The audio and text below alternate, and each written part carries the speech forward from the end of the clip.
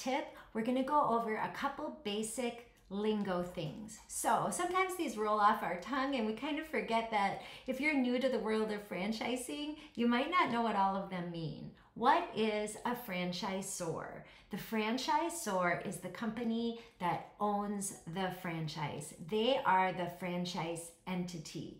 What you're doing when you're exploring franchises is you're speaking with the franchisor.